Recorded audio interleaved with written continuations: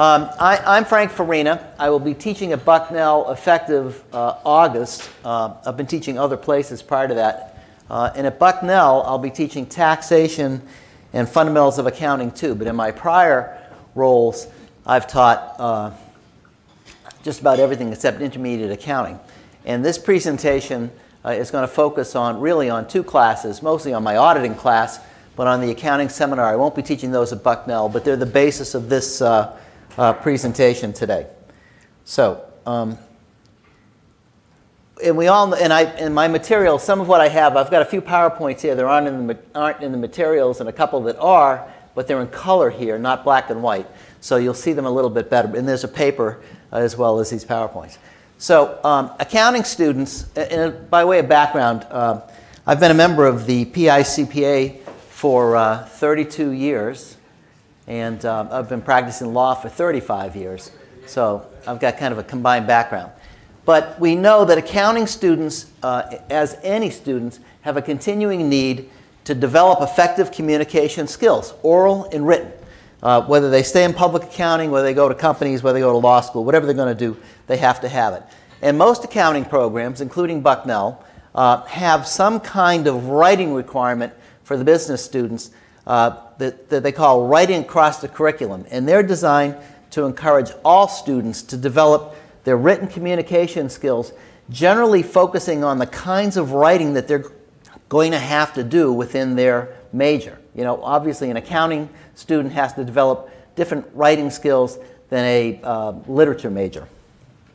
They teach the skills necessary to write for that course of discipline. And every school I've taught has used the accounting seminar as the capstone or culminating course and as the designating writing course for accounting majors. In two of those schools where I previously taught, I taught accounting seminar and auditing in a sequence. I had auditing in the fall, the accounting seminar in the spring.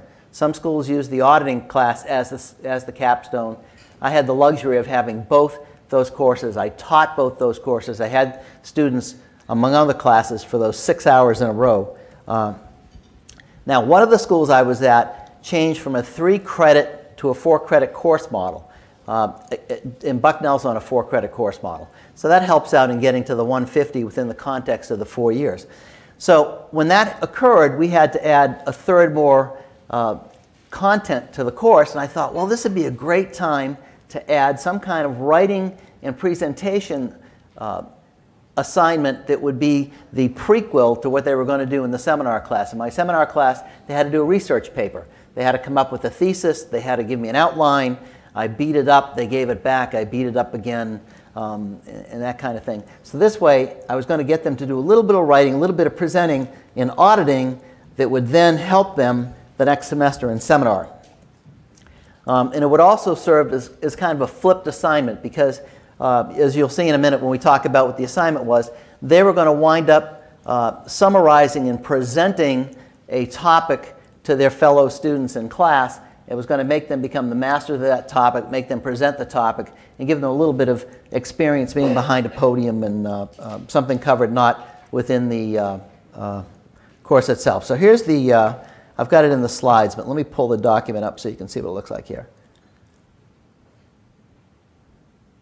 All right, so here's what the assignment looked like. You're a senior accountant for a multi-office regional accounting firm. They have a full-time accounting practice. Now that busy season is over, you're hanging out in the staff room, and the partner who's in charge of the annual firm retreat sees you, and she beelines over and says, "Hey, I was cleaning off my desk, and I found this report. I think that a presentation on this report would be a great thing to do at the seminar." Oh, okay, well, what do I have to do? Well, you have to do a PowerPoint, and you have to do a written paper, and the product should stand alone, right? The PowerPoint or the paper should convey everything to standalone products. How long should it be? Well, whatever it's going to take, and how long do I have to do it? I want both in final form 3 weeks from today. And make sure you do a good job. You could be promoted to manager in the fall if you do it right. So basically, the assignment was a 1-paragraph synopsis of whatever the document they were handed, a 1-paragraph statement of why that document is going to be pertinent to the firm's practice. It could be pertinent to how they do their work. It could be pertinent to their clients. It could be pertinent to firm development. It could be to personal development. Whatever that document is, I want you to prepare a paragraph to tell me why that's important. And then I want the final report, and then I want the PowerPoint, and I want you to present. We'll have a schedule that everybody would present. So that's kind of what the assignment was.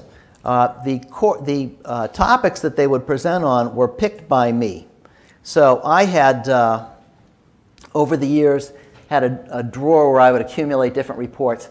And I would have these reports from all sorts, a lot of GAO reports on the accounting profession, or the mandated study on consolidation and competition in the public accounting firms. How come this isn't moving? A lot of GAO reports. As you can see, some OIG reports.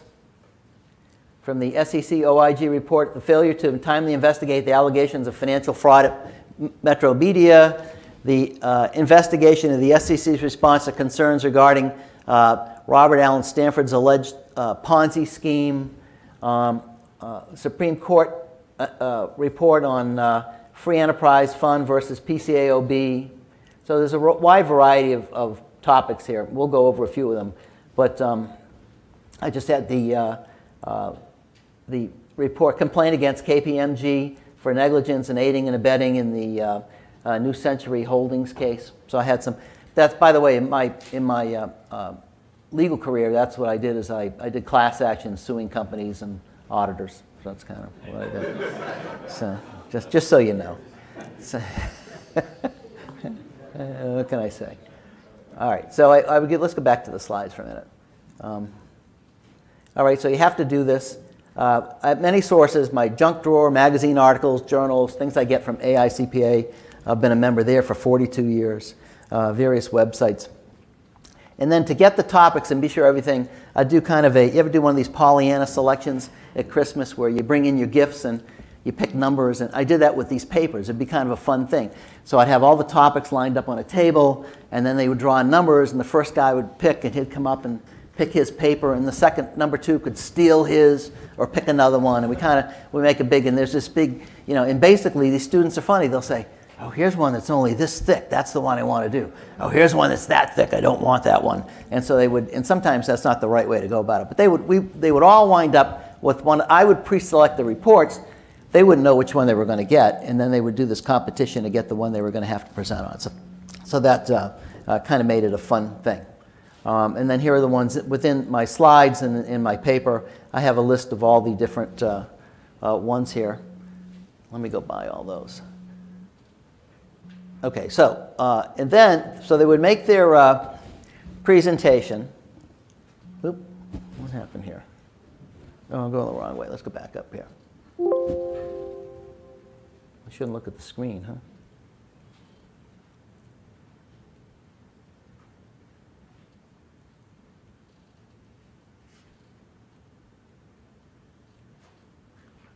And there'd be a presentation guide that their fellow students would fill out. And they would fill these out and say, what did you think of the presentation? And I'd try to get them to focus on organization. Did it get your attention? Was it well organized? Did the speaker seem familiar and comfortable? And they would fill these out. Most times they'd be pretty kind to the kids. You never got anybody who was really mean about it. And sometimes they'd make funny comments. But I would provide all of these analyses from, and generally these classes had anywhere from 20 to 25 people. So they would get, everybody, the next class would get a copy of their presentation results from the other students so they could see what it was. And I would give detailed feedback at stages 1 and 2. When they gave me their proposals, because I knew what the reports were, because I read them all before I put them on the assignment list. And they'd come back to me with their synopsis and their one paragraph, and I would edit that. And then when they would give me the papers and the PowerPoints, I would take the time to go over them and review them as if they were one of my associate attorneys or one of my auditors and staff auditors in the field when I was in public accounting at Ernst. I would just do that. I mean, I would spend the time. I know a lot of professors, a lot of you perhaps, other faculty I've worked with don't want to spend the time individually. Oh, I'll let them write what they want, and I'll give them a grade. If it's an F, it's an F. My goal is to go through and edit it. And if they use the wrong word, if they're too passive or active, to me, it's a writing assignment where I can convey to them my thoughts on their paper, and perhaps, particularly in research, in my seminar class, they wind up with research papers that are writing samples. Somebody mentioned the young lady who presented on Excel today, said, oh, you know, keep your Excel projects and you can bring them as part of your portfolio. Well, these kids, when they got done writing these papers, had work product that they could bring, writing samples. If they were asked for one, they could bring it. So I would give them very detailed feedback, and I could determine if they engaged with the topic or not, had not engaged with the topic. At the end, I would give them, let me pull this up before I think I have this here.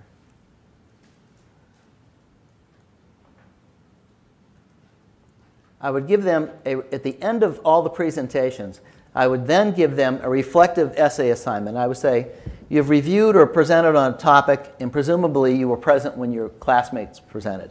I've put a complete list of the presentations on Blackboard, and I want you to give me a 3-page essay on the report of your choosing and explain how and why you think that paper or topic was relevant to this auditing course. So they would hear all these 20 presentations. And then I'd say, pick one. Don't pick your own. Don't pick your buddies. Don't trade it with somebody else. Tell me, pick one that you thought was particularly relevant to the objectives of the auditing course. And I've got a few of those samples. I didn't put those on the PICPA website, but you can tell me. And in my class, the course description and rationale was auditing is a systematic process of objectively obtaining and evaluating evidence regarding assertions about economic actions and events to ascertain the degree of correspondence between what's being asserted, the financial statements, if that's what it is, and established criteria and communicating the results to interested users. So for those of you who've been auditors or taught auditing, you've got the financials in accordance with GAAP, was the work done in accordance with GAS, and how's that all being communicated? So that's what auditing is about, is critical analysis, critical thinking, and skepticism, and all the kinds of things you do. And that's what in my learning outcomes, these are from my syllabus for auditing, what are students learning? Define professional skepticism, define information risk, and explain how financial statement auditing process helps reduce this risk, understand the development and source of GAS, understand the importance of planning an audit engagement so it's conducted in accordance with professional standards, define what's meant by the proper form and content of audit documentation, explain auditors' responsibility for risk assessment, and understand sources of inherent risk factors, including the client's business and environment. So they're in an audit class. Those are the outcomes. I've told them what auditing is, what the process is, why that's important. And now they're going to be looking at some of these reports that aren't necessarily from AICPA or have anything directly to do with auditing, but they're generating questions in their mind, generating some thoughtfulness as to how their roles as auditors are going to occur. So let's look at, so you've got the PowerPoint, so let's look at a couple of these some that are in your work papers and some that aren't. So here's one. I'll start with this one.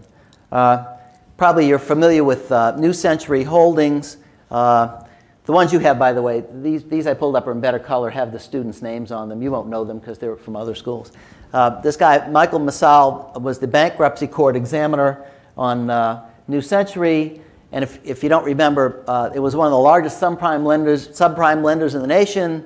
They went bankrupt in 2007. It marked the beginning of the collapse of the subprime mortgage market. KPMG resigned shortly thereafter, and the U.S. trustee hired this guy, Michael Massal, as an examiner to determine accounting or financial statement irregularities. So this is the presentation. This guy issued a report. This is the student presentation that was put together to sum it up.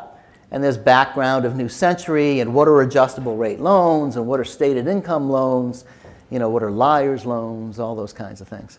What did New Century do? Well, they had retail sales of loans. They originated loans and sold them off. They securitized them and structured them for sales as bonds. all that sort of stuff.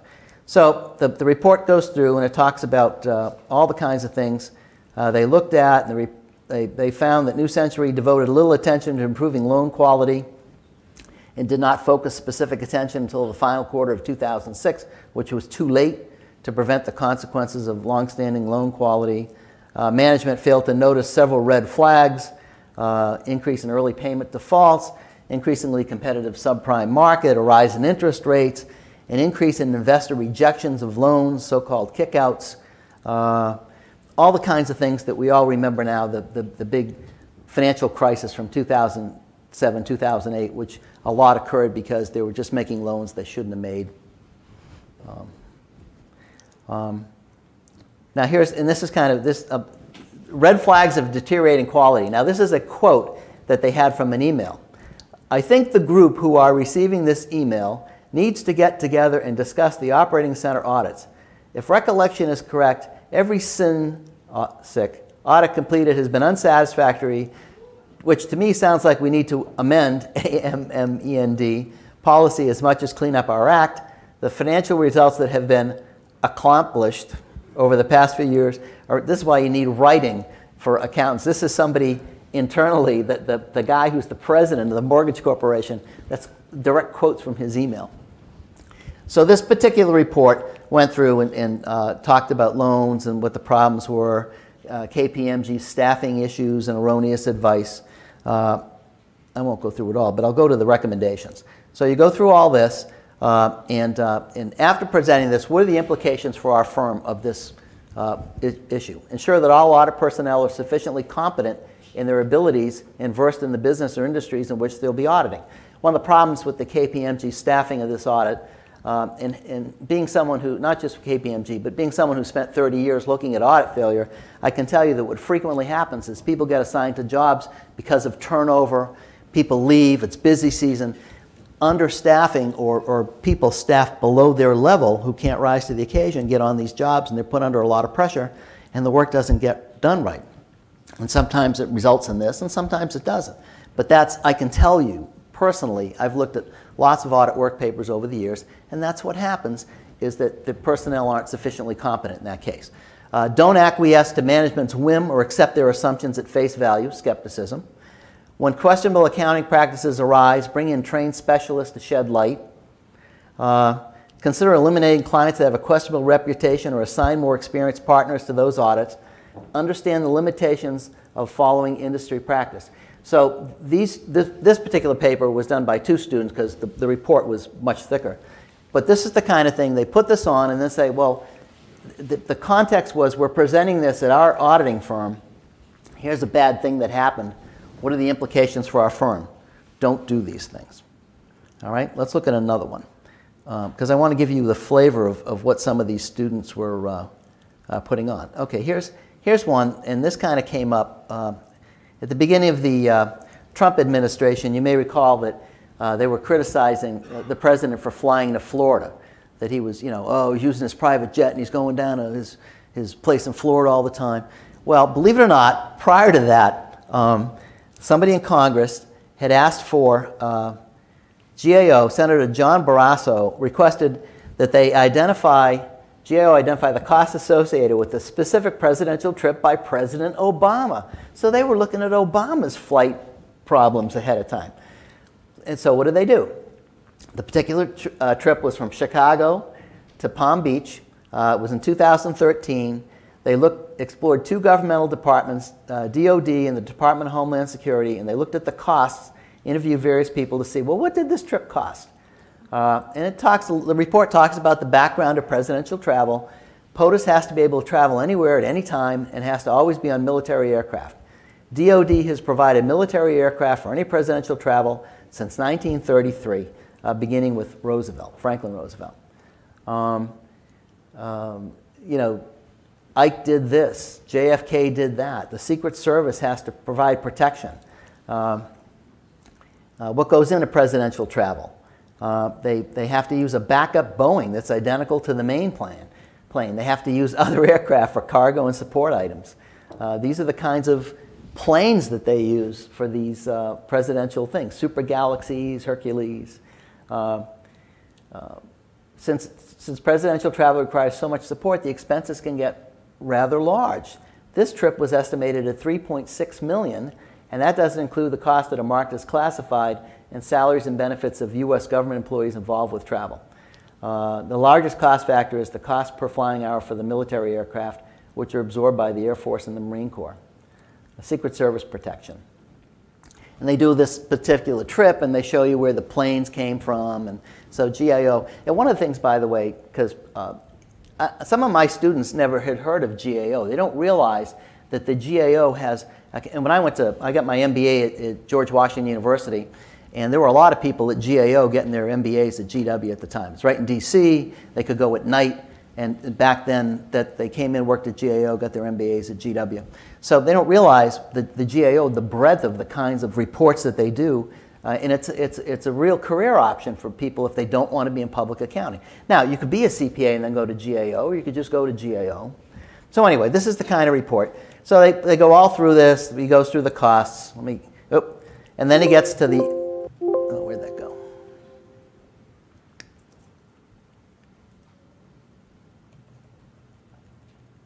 I want to get to the last slide. So damn. Okay. Pertinence to our firm. It gives professional staff a view into the public sector. It shows how much it costs the government to transport the president. It shows a breakdown of what goes into it. It's a very small amount compared to the federal budget. This can show our clients how spending can get out of control without a budget. The vast majority of our clients will not have an unlimited budget. So this kind of thing, well, how do you take this kind of, it's interesting because GAO did the report. They find it fascinating that, oh yeah, the president's travel and how much does it cost? Well, how does it relate to us or to our firm? And so this student tried to, say, well, this is how it's pertinent to what we're doing. Let me look at another one here. Okay, now, anybody familiar with the SEC's conflict minerals rule? Okay, conflict minerals are tantalum, tungsten, tin, and gold. These are the kinds of things. And this paper, GAO said, the SEC had said we need disclosure as to, for companies, we want public financial reports to show, do you buy these things? Where do you get them? Do you know what's your line of how your acquisition costs are? So GAO did this. They want to address the exploitation of conflict minerals, how they're contributing to conditions in the Democratic Republic of the Congo, and will the conflict minerals rule be effective? So this person got in, and she was African American. She got into the DRC, the background, the illegal armed group, sexual violence, mass killings. Dodd-Frank states that conflict in the DRC is stemming from the exploitation of conflict minerals, smuggling, illegal trade. And so the rule said companies must disclose their use of conflict minerals and the origin of these minerals, and it applies to companies that report to the SEC under Section 13A or 15D of the 34 Act, and that use conflict materials in the production of its goods. So if you think about it, now I never worked, and there's 6,000 companies affected by this. I never worked on an audit where you had to worry about what your client was gathering for this information, but I guess some auditors do now, right? Anybody actually work on an audit where you had this came to play? No? Well, it's presented in a section of the 10K that is not audited. Right. Our advisory practice, interestingly, in other firms, were developing some ways to help companies pull that together for our non-audit clients and provide a service around it. Mm-hmm, mm-hmm. Okay, so it's not part of the audited financials per se, Correct. Right? But it's in the 10K, and you can't. You have to look. You have to look at it. So some of the students. The specific requirement is make sure it's not inconsistent with information in the financial statement. Right. So she talked about when she did this report, and there was a SEC flow chart that summarized the conflict minerals rule and how do you get to it and where they gather this information. They have similar now requirements about environmental issues in financial statements. So the students are surprised that, wow, accountants get involved with these kinds of issues. So, and they have to file a disclosure report and reasonable country of origin report So she went all through this, summarizing the report, and said, well, our audit firm's responsibilities. We have to follow the SEC flow chart. We have to know which forms are required, know when to file. We have to gather information through the tiers of the supply. I guess she really means the client should gather information through the tiers of the supply chain. If we do a good job, we may attract more clients. We'll be indirectly aiding in the reduction of violence seen in the Eastern Democratic Republic of the Congo. So some of the students were kind of impressed that, wow, you know, there's a social issue to be an accountant.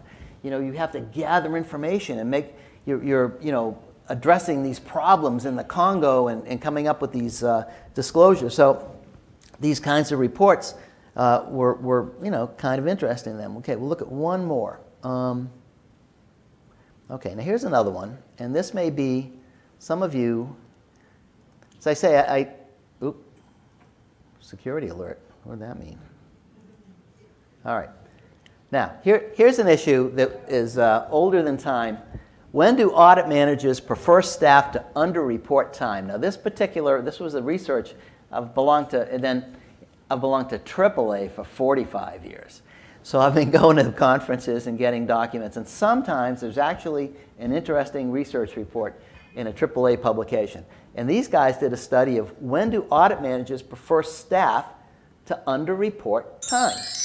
Because this can be an issue. You get an auditor, what is it? An auditor doesn't charge all of their work hours on a client's account. The impact adversely affects the quality of auditing. It can lead to actions that can intensify risk. So that's what happens with underreporting of time. Now, there can be policies, but audit managers may discreetly reward underreporting by engagement staff. Why? Because they come in under budget. Work long hours and say it took, I remember running to that public accounting. I'd get in a job and I'd see that it took 55 hours, who knows, the prior year, and my budget this year was 10. You know, what's that all about? So, and we didn't get paid overtime. But anyway, they reward underreporting. It creates an atmosphere that it's needed in order to, for staff to thrive and evolve within a firm. Unreasonable time constraints cause auditors to fall short in collecting sufficient evidence. Audit managers should eliminate underreporting because it oftentimes affects the quantity of output. Time budgets and constraints are a problem. My purpose is to explore this issue within our firm and provide suggestions to manage the problem effectively. So the issue in this paper, and as she was presenting, remember, she's presenting this, she's using the paper to present at a seminar. What can you do? The firm policies say don't do it, but you know, sometimes those are honored in the breach, right? So public accounting watchdog groups have expressed concern that the practice of underreporting can negatively affect audit quality.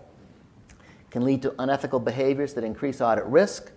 It tacitly rewarded by audit managers because you came in under budget even though you worked harder. And it can result in budgets for the next year that are unrealistic. Underreporting, no rewards. Partners don't reward underreporters. Partners penalize underreporters and staff who report exceeding budget. What do we do? She talks about some of the changes. Let's see. Time constraints given to underreporters poses problem when auditors who do not underreport time. So it's frustrating because I report all my time and you know, he's not reporting his. He makes it look he's more efficient than I am. So I talked about the remedies. Meet with audit managers to see why they choose underreporting as an option. Is the auditor slow conducting the audit? Take the power from the client's hands on how they want to pay us for their jobs and assign our own cost and time. Grant Thornton, PwC, and Deloitte practice these methods, and their history and reputation is reputable and notable. And then some counter arguments. Let me get to where she concludes all these fancy things here. The significance of the situation as it relates to our firm's practice, what we need to ensure our audit manager are not giving out a false representation of our firm's goals and business. The mission of this firm is to continue to provide honest, accurate, and timely audit reporting to our clients, a work environment that shows that we work smarter and not harder, etc. So Belk's auditing firm. So these are the kinds of things that these students report on that, you know, and try to come up with a way that shows that it's relevant to what they're doing. Now, let me go to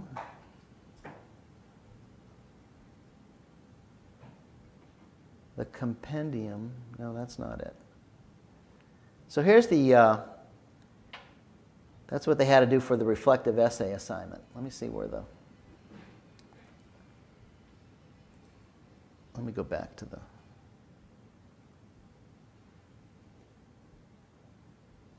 I thought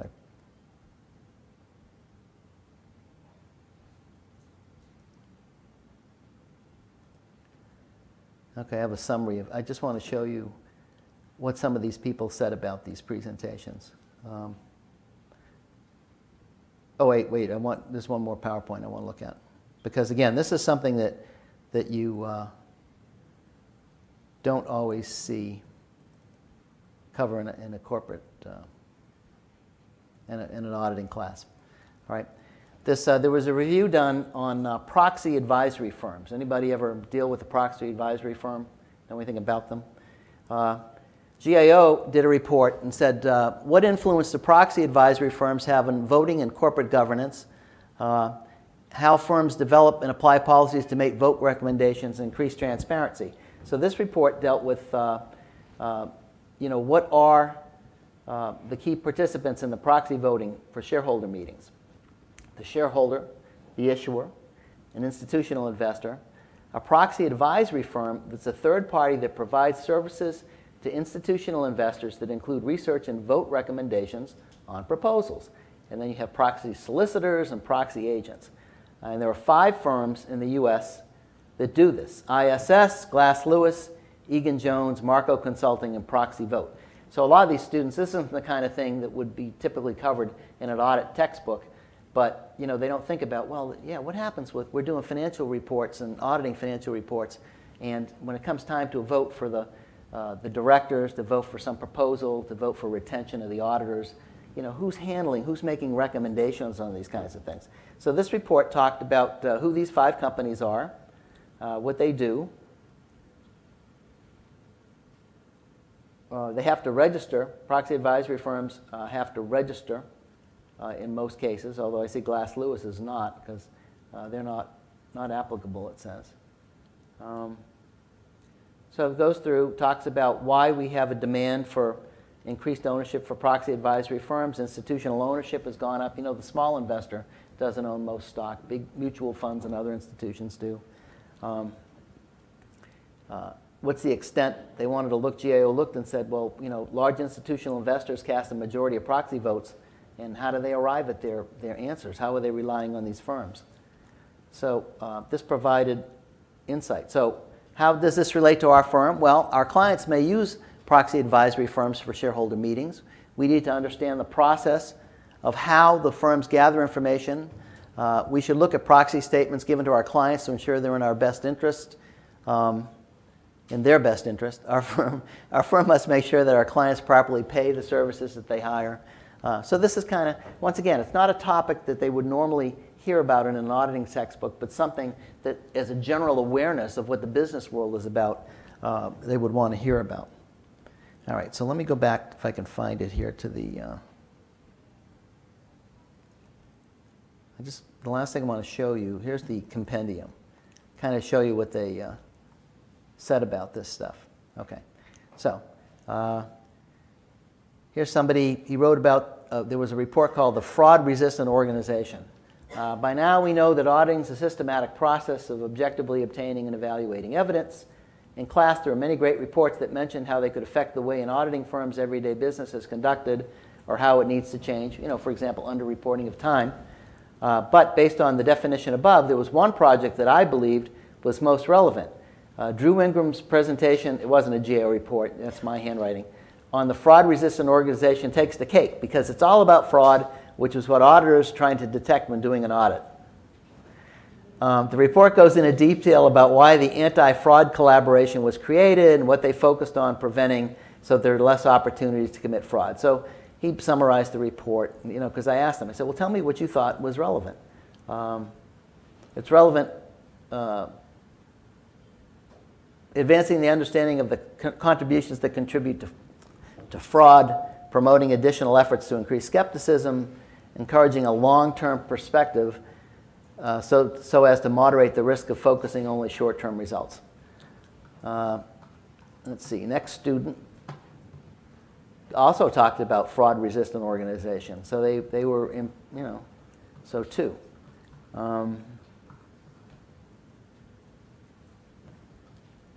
While all the this one was talked about internal control. While all the presentations were relevant to auditing, I feel like Brad Dowdall's was one of the main subjects that relate to our class. Since auditing is all about financial reporting, his presentation is about the internal controls involved with it. He did a presentation that was on an internal control report, and once again he talked about internal controls and why I think that's important.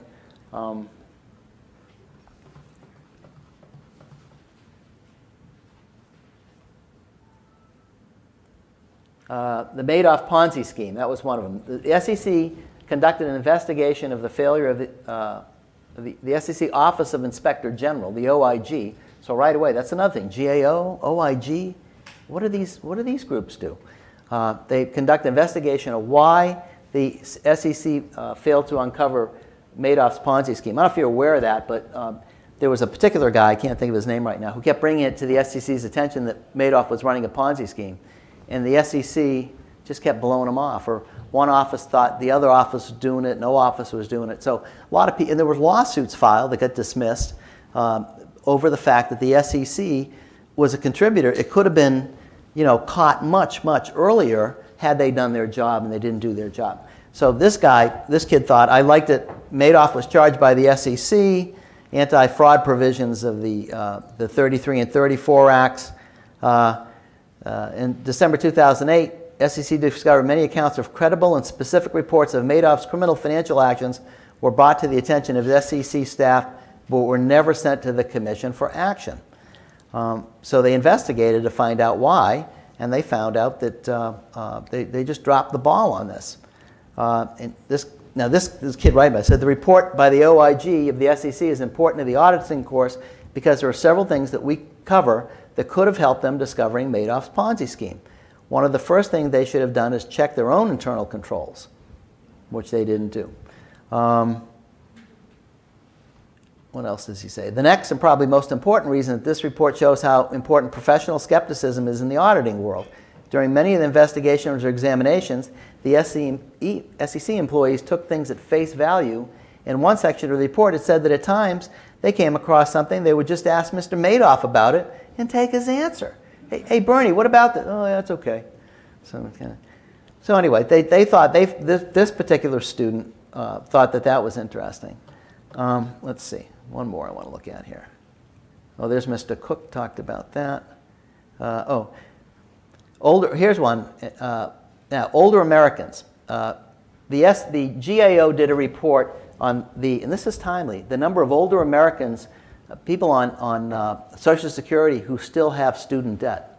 Can you believe being on Social Security and have student debt? And that's a problem. They can't repay it. They're on Social Security. So he says, this guy, Applegate, did the report. Mr. Applegate talked about there's a small percentage of Americans in their later years that are in a financial position that would not allow them to pay back student loans. While there's a small percentage today in 2017, this seems like a problem that could very easily get out of hand in 20, 30, 40, or even 50 years or more. Post-secondary education costs have steadily increased. This means that for the majority of folks entering college, student loans are going to be taken out in order to attend. It's not uncommon for graduates to exit with five-figure debt, pile that on top of credit cards, rent or house payment, or other bills. You've got a recipe for bankruptcy unless your job pays a great sum. That's why it doesn't make any sense to graduate with the degree that doesn't guarantee a well-paying job to pay off student loans. This all relates back to our auditing course because two of our learning outcomes state, explain auditors' responsibility for risk assessment and understand sources of inherent risk factors, including the client's business environment. The main idea of these two outcomes in risk involving the client. An organization needs to know about its client. This included knowing their financial status. So it all makes sense why you keep saying, well, you cannot understand why people would choose to get a degree in which they cannot get a job that would allow them to pay off their loans. I guess I say that in class. It just doesn't make any sense. It's why we all should get accounting degrees so we can all be nearly guaranteed jobs after graduation. Now, I wrote down there and I said, yeah, but don't lose sight of the need to be able to communicate and having an awareness of history and culture. Hopefully in my classes, you've seen me demonstrate much wider knowledge than debits and credits. So I don't know if he was pandering to me, or maybe I do say that, like I don't know why this person is majoring in sociology or whatever it is. So it's kind of interesting. Let me see if I have that PowerPoint real quick. Oh, okay. Well, all right. Well, then, let me. Well, I don't have to pull that one up. So the whole point of this writing exercise is to get them practice, and they get up in front of the room. They present the report. I didn't show you any of the written reports, but as I say, I spend a lot of time doing that. So does anybody do a similar exercise in one of their classes? I do Ed, just a minute. I do an ethics memorandum in my graduate tax class. And what do you base that on? I typically find a court case where the substantial understatement penalty has been assessed, and then I make a case out of that, and then they have to prepare what we call table of authorities. So they have a standard format IRAC memorandum, which you probably know from your legal background. So they have to do issue, rule, application, conclusion, and basically determine, can I sign the tax return given these circumstances? And to do that, they have to recite the rules related to that, apply the rules to the facts and circumstances, and conclude. Right. And so they have to actually submit the table of authorities documenting their research as well as their IRAC memorandum. Right. And I do that all electronically. And one of the things trying to streamline it is to grade electronically and provide them with comments right on their Word document. Right. So they're all writing on the same case study. That's correct. Okay. And are they doing any in-class presentations? Not on that one, no. Okay. Is anybody doing anything where they're whether or not it's unique? I guess because you wouldn't want 20 people presenting in class on the. See, the nice part about this is that it's 20 different reports. It's not like 20 people reporting on one thing. Does anybody else do anything where? Yes. What do you do? So I teach external audit, and one of the things I do is I'll have groups. So this is in groups, but so they do essentially they don't perform the audit, but they create a whole audit plan for a business process. So I usually use something like revenue, where it says, okay, pick a public company and think about, okay, well, what's the risk in your industry, and find the industry guidance and talk about kind of where do you think the pain points are and what types of audit tests would be specifically relevant to your industry. So if you're I don't know, auditing a retail company, going and looking at returns or something to that effect, thinking about, okay, so something that's specific to not just kind of a general idea of, okay, what the textbook would say, but thinking about how that would apply to a specific context. And then they present as a group? Correct. Okay, yeah. Yeah. So anybody else do anything individually where they present? Way back there. Come on, Felicia, hurry up.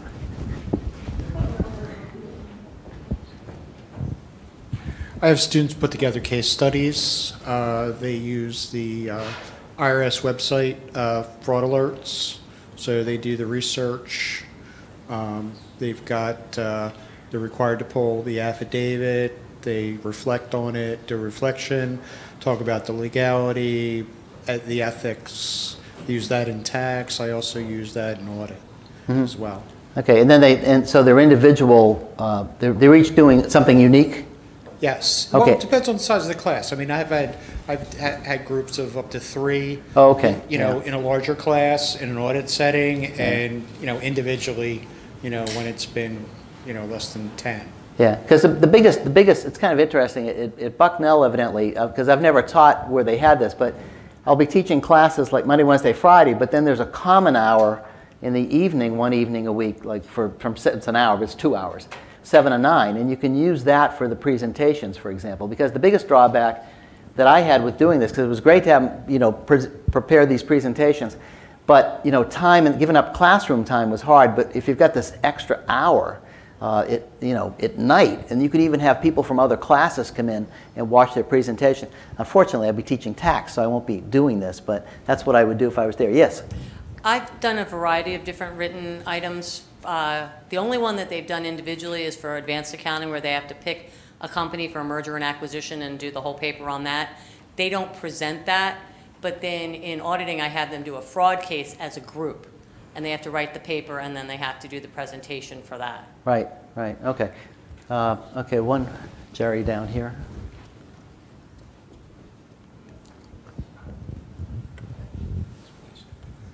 Just a general comment, Frank. I think this whole thing is great. I believe writing has really become a lost art, and the last few years before I left KPMG, I used to cringe when I would read memoranda prepared by new staff accountants. They all grew up texting, and punctuation, you would think they would at least spell check it, right? But yeah. Too often they didn't. And the lack of substance was noticeable, and I think, you know, hopefully accounting educators realize that writing is incredibly important for accountants, right? It's not just all about the numbers. A lot of what they do needs to be communicated, documented in the work papers. So I think this is terrific. My question is, it's very substantive. The information you're requiring them to read and absorb and then write, and the editing process you described, and ultimately the presentation. So how many hours do they devote to it, and how much of their total grade is based on it? Okay. With respect to the total grade, I'm sure it's not more than 15 or 20%, because I also would give a number of exams. I give them a lot of grading opportunities. As far as the time, some of these, first of all, they're not writing the underlying report. They're looking, it's almost like a super-sized book report in a way, because they're looking at this report, just them and no one else, and then they're going to do a synopsis of the report. So they're more like synthesizing and putting it together. But some of those documents you mentioned would probably take 8 to 10 hours to read. Yeah, some of them might. Now, the ones that really take that long, I've done with 2 people. Very few, like that one in the Massal report for New Century. There was another one on Lehman Brothers. I had 2 people, both wound up with PwC after they graduated, very bright kids. So those reports, but a lot of them, they're 20 or 30 pages, and they that's why I make them give me the 1 page, read this thing and tell me what it's about. And then if they don't get it in 1 page, I say, well, no, what did you think about this, this, this? So I try to at least get with them at that point and tell me what's important about it. Okay, you've got these 2 little 1-page things. Okay, now go do your work, because I know you're going to go down the right path. Because I try to do that. It's like outline. Kids don't use outlines to write anything these days. And if you can do that a little bit, at least focus them a little bit. And I do the same thing in the seminar class when they have to write their little abstract of what you could, and that's independent research, and that takes a lot of time. But this is a little bit less. I'd say the downside is, on the one hand, it takes up a lot of classes, because I can only do 3. I give them 20 minutes apiece, so they can only do 3 per class. And so it takes, a week and a half to get them done. But some of the reports they find very interesting. And so I've tried to, and they're there to learn something. They're not there just to learn about debits and credits or gas or, I saw the Excel thing looking for, when you do proof of cash, remember a 4-column proof of cash?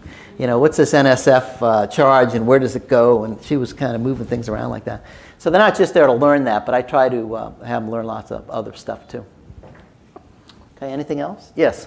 I have the students do a paper in my intermediate classes on a controversial topic that has something to do with accounting. So it might be, is outsourcing good for the economy? Immigrants, and how are immigrants affecting the economy? Give me another example.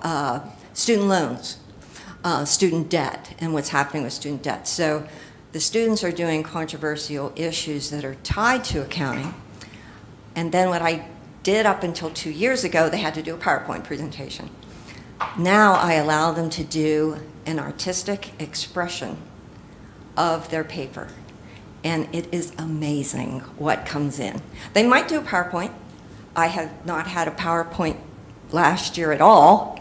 But it is truly amazing when you see what accountants can come up with.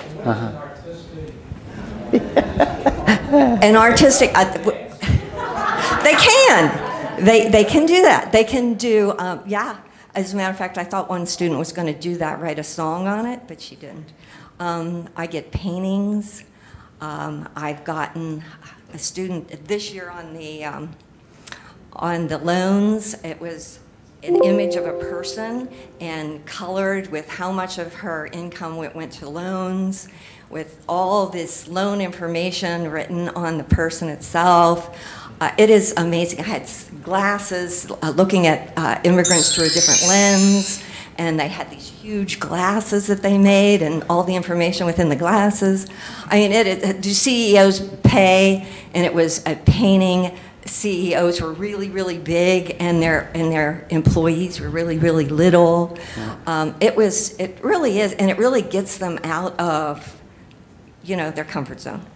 Yeah. Here, this is, and I'll end on this. I don't know if this will click, but that underreporting of time, this was illustrated. Oh, see, it's not coming up here. This was like an exploding clock. It would be like your so you clicked on it, and it went tick, tick, tick, tick, tick, tick, tick, tick, tick, and then the clock explodes. So that was like an artistic representation of your head exploding for underreporting of time. And she put that in. I didn't ask her to, but I see the link's not coming up. I'm probably not connected to the internet up here, so that's why it should have been embedded, but it's not coming up. We don't have to show it. It would have, when I clicked on it earlier today, it starts going around and then it just kind of explodes. But, all right. Now, one last thing I'll say is that there's a Exhibit B to my paper that's on the website, has a list of about 80 different reports, and I have all them in one folder, which is like 200 megabytes or whatever. It's too big to send, but if you for some reason would like to get all 80 of those papers, the GAO reports, all those reports in one spot, and if you give me a flash drive, I can just move that right onto your flash drive if you like. But otherwise, I guess we're out of time. Can I let him go home? Absolutely. All right. Frank, thank you so much.